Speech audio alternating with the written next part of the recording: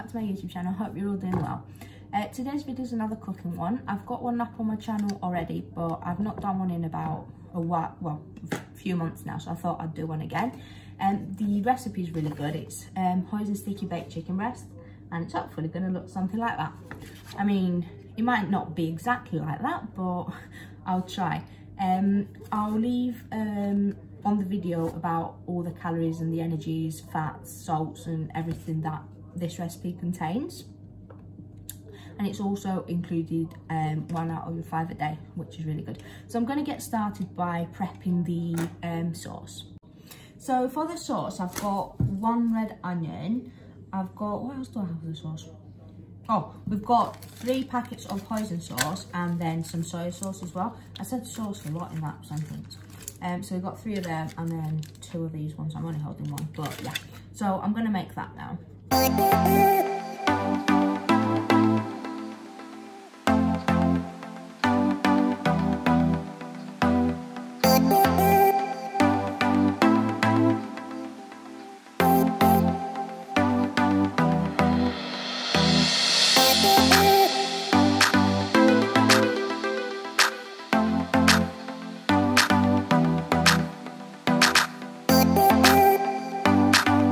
So I've just made the sauce and I've also chopped the onions into 8 wedges.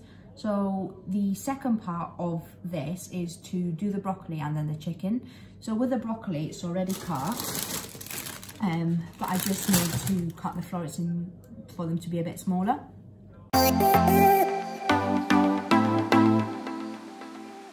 So I've got the onions ready. This is my hoisin sauce, but I've already poured half of it into the 480 grams of chicken, and then I've also got my broccoli that will also go in the oven with the chicken later on.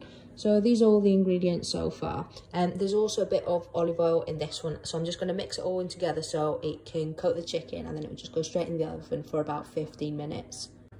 So what I'm going to do now is put the broccoli and the onion into the oven with the chicken. The chicken's been in there for about 5 minutes now, so when it goes down to 10 minutes I'm going to add it in and obviously put it in the oven for another 15.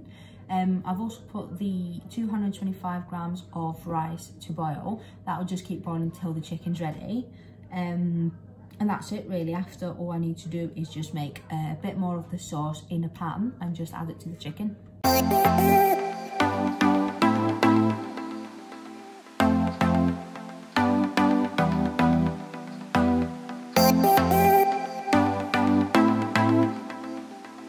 So the food's got about 10 minutes now.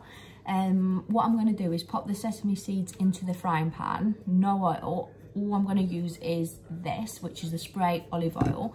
I got this from Morrison's yesterday. I was I wasn't sure whether to get this one or the, what's it called, sunflower oil, but I thought extra virgin's always better.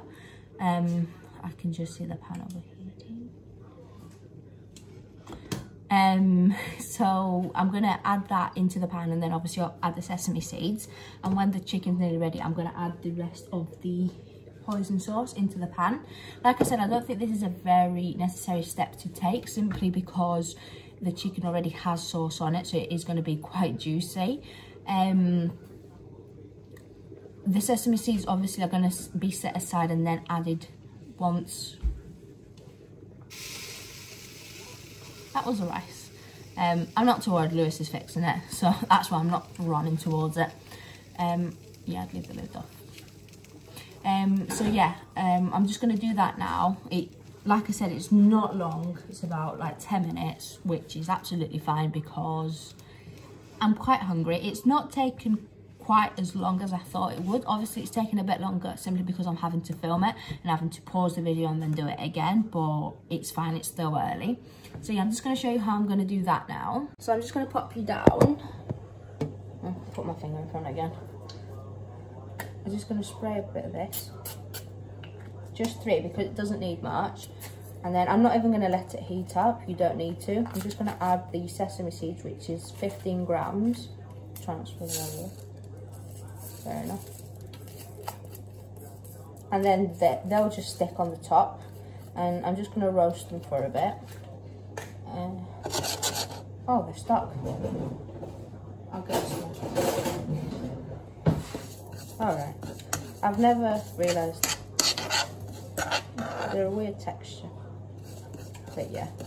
So I'll just do this for a few minutes and then I'll just set them aside and add the sauce when the chicken's nearly ready.